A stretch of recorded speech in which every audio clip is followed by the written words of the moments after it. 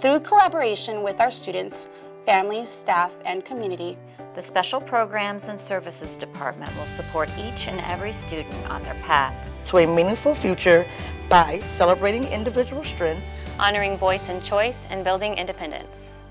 Hello, I'm Kimberly Waltman, Executive Director of Special Programs and Services. Our Special Programs team serves students under Special Education, 504, Homebound Services, Intervention Services, and Dyslexia. Our Special Programs team has been working on a vision to connect the work of our staff with our families so that we can best meet the needs of each individual student within our system. Let's hear from some members of our Special Programs community talking about our vision. I think that as teachers, we have to get to know our students. We need to know their individual strengths. What are they bringing to the table that we can kind of build off of?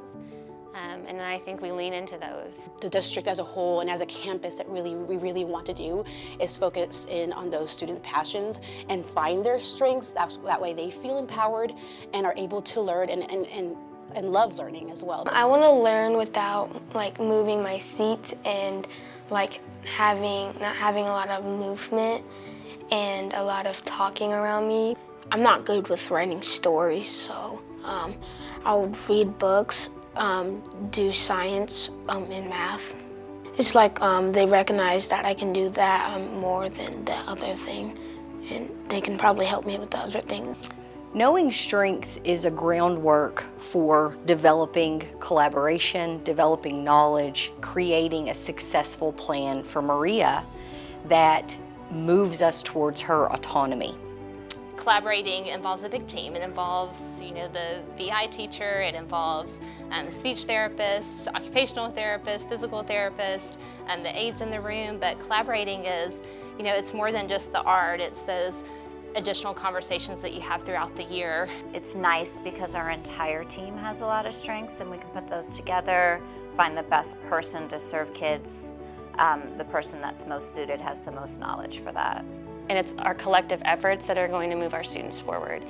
So then coming together and really looking at like what are our personal strengths that we can bring to the table, and working together to plan activities, to support our students. I think it's bringing in people from our special programs, our classroom teachers, everyone, all of our staff in the school, making sure that we're all part of meeting our students' needs. Putting your pride and ego aside and putting the kids first and being able to really just have those honest conversations about who are the children, how can we best serve them. I think it's important for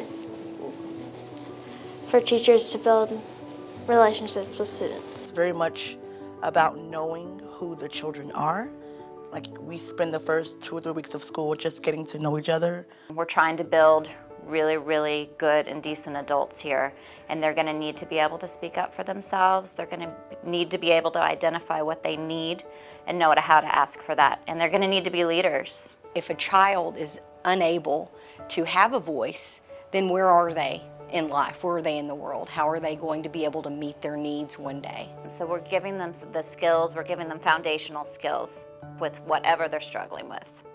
And we're teaching them how to do it themselves.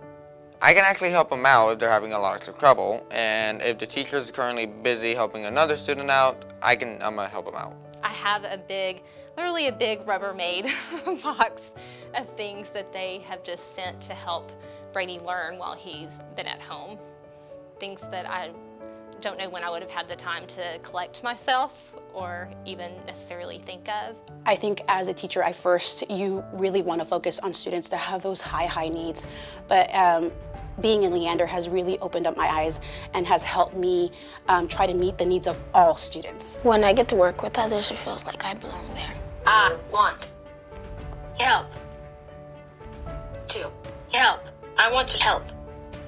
We're in the trenches together, and so being given those opportunities by the district to share what we know. We meet them where they're at, but we progressively kind of put more and more back on the students.